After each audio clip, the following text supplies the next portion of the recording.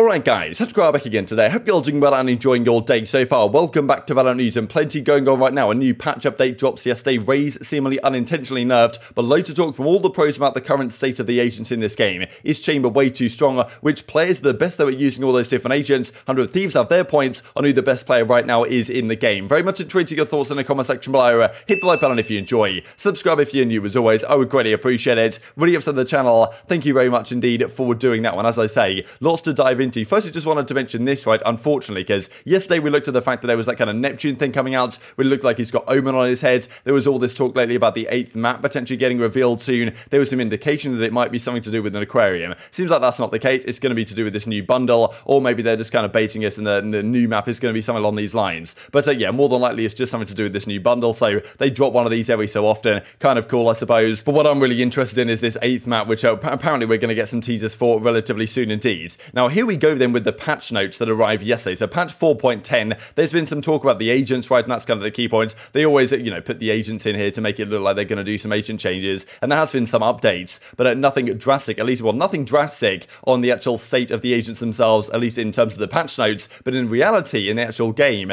things are rather different. Now, yeah, people were joking about maybe the judge is going to go absolutely out of control this time, which unfortunately is not the case quite as of yet. But if you look at this, right, we see that, okay, there's some map updates. We'll have a look at this one here in a second.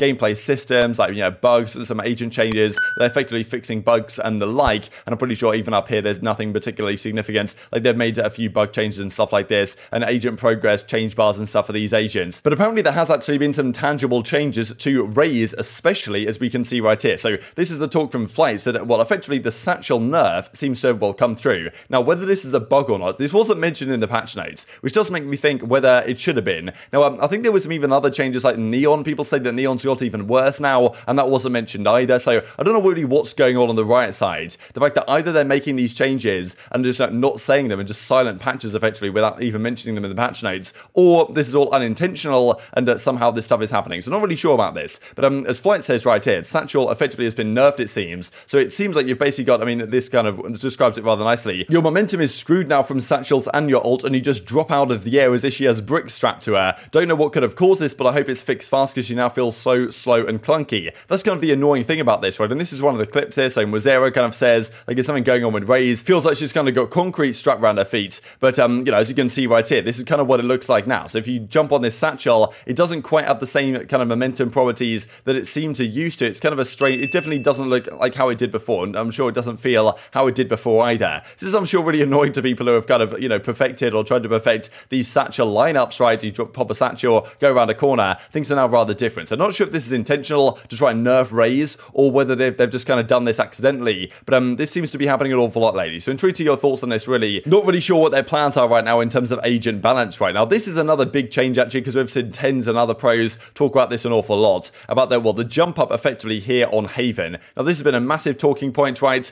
That especially with the likes of Jet, you can get up here with their passive ability. If you get on top of this box, you can jump up, turn left. If you strafe in the right way, especially with her passive, you can get on top here without using an actual jump ability, right? You don't have to waste any one of your updrafts to get up here because you can do it with a passive ability. And of course, this is a very advantageous spot. If you have an operator, you can look down the hallway or you can look down the street, right? It's a difficult off angle to clear at times. And it's actually a very powerful spot just in general on the map. And the fact that you can get it without using an ability, not spending any money, has that been a bit of a question mark whether you should be able to do that. Now, it seems nowadays they've changed it so that you can't do this anymore. It's very borderline, like it would take a lot of tries to actually get this right anyway. But now you just straight up can't do this anymore, even, you know, with her passive. You can still updraft up here if you really want to, but of course that's going to cost you some money, right? So this is a big talking point, really, and people were saying, look, why didn't Riot fix this sooner? Just because a lot of tournaments were affected by teams doing this, and then it being said, okay, well, that's actually like a bug, that's a pixel walk spot, you're not allowed to use that spot if you don't use your updraft, and therefore people are like this is so messy because you can get there without using it, and then teams were getting forfeited for using this spot, and all this type of drama was going on. So Riot seemingly finally have said, look, okay, we'll just not make this possible without an updraft, and therefore, like, it shouldn't affect any tournaments anymore. If you want to get up there, you've got to use your ability. And this is a spot that I didn't really hear quite as much about over at the A side, but it does seem like this box now, you can't just jump up here anymore either, right? This is also a pretty important one that they've changed a little bit. It's not sure exactly how they've done this. Seems like the height of the box is probably the same,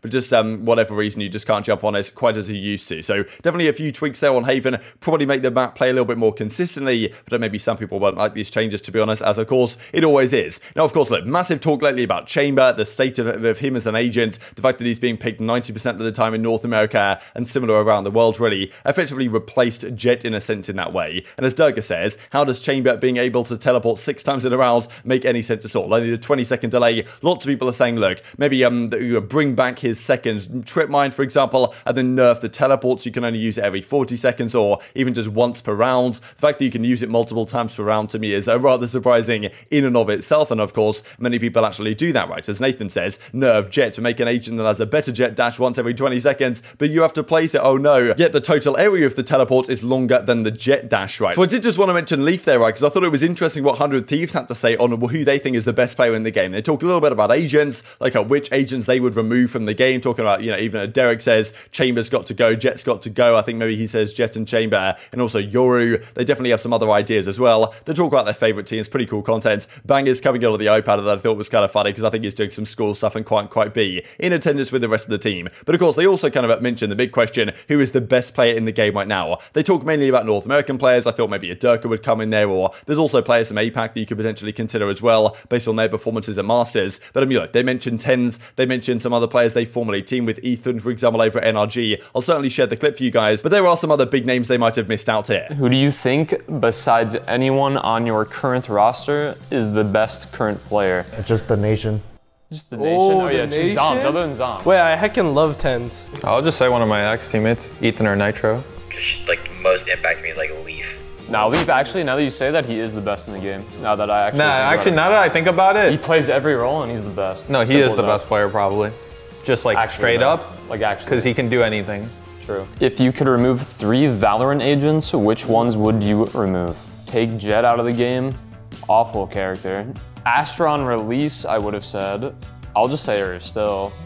Let's take KO back out of the game. I'll remove Yoru. I'll remove Chamber. I'll remove Astra too. I'd remove Brim, Omen, Astra, and then you can only play Viper. Genius. I'd also remove Astra, Neon, and Yoru.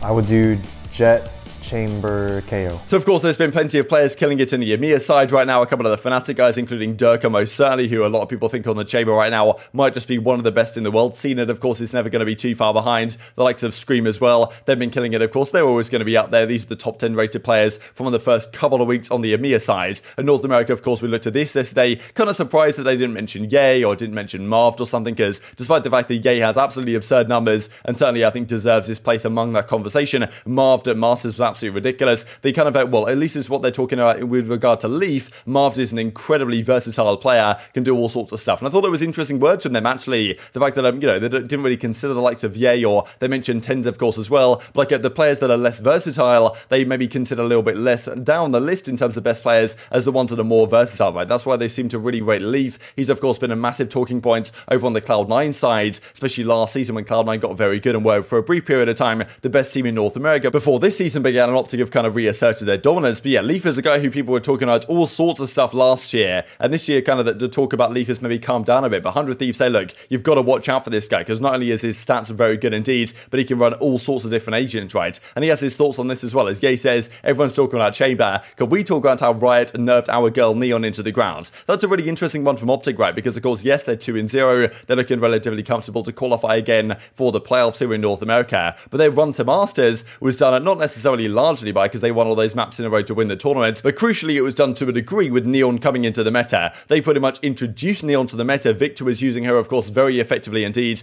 creating all sorts of space for their team, and really, like, it's not something that can be done to quite the same degree anymore because of what they consider to be nerfs that have come through. The key one really is how quickly or how significantly, like, effectively the charge is eaten up now by using the runaround ability. That depletes now much quicker than it used to, right? So I think that's kind of a key point that the OpTic guys are very frustrated about, and even as Leaf says right here, so he's obviously, like, he's on Cloud9 right now, looking to become the best team in North America again, and he's saying, look, OpTic, like, yeah, please can you guys calm it down? Yes, guys, you're as coordinators, OpTic, please run Yoru and Neon, right? So, like, lots of talk about potential agent changes and trying to get OpTic to deviate from their strategy. Play Phoenix, please. I'm trying to figure out if other teams are social experiments. It's like, yeah, interesting interaction between these two that I'm sure most people would consider some of the 2 best players in North America. But yeah, what do you think about what 100 Thieves have to say on that one? Like, Leaf is kind of what might be their pick, but also also, you know, TenZ and even Zom's Nation, right, and Ethan, these type of players got mentions as well. Just wanted to mention one quick thing before we close out the video here. Thought this was rather interesting actually over RIB.GG with regard to the replay system that of course is not arriving anytime soon. Now, I think most pro players have been kind of frustrated about this, right, because they think, look, we need a replay system, need to be able to watch our VODs back from different POVs and this type of stuff, but some players actually like it, right? I thought it was kind of interesting from Angel that he's like, oh, look, I'm really happy about not having a replay system, really happy indeed. We are a team, that being FPX, of course, from which a lot of other teams copy strats and ideas, and by having demos, it would be much easier for everyone to do it. Without it, they need to watch the radar while watching VODs, so it's much harder. Usually we come up with these ideas from within, so we're not going to lose everything without demos, but if they will come up, we might lose something, right? So other teams can look into their strats and counter-strat them much more effectively if a replay kind of demo viewer exists in this game. So like, you know, basically the teams with better strats and better ideas are going to kind of oppose this, whereas teams with maybe worse strats or want to copy some of what the best teams are doing, they might prefer this a little bit more. But of course, there are other benefits and maybe costs, but mostly benefits to having something like this in the game itself. Voices says a kind of similar thing, and then Gen.G says from the Liquid side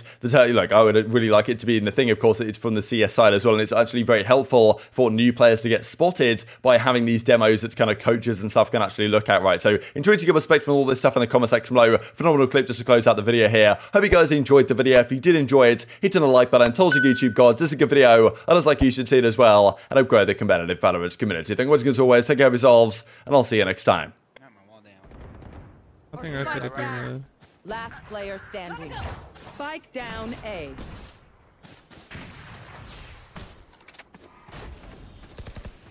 I'm out of here. Go, go, go. That was up there.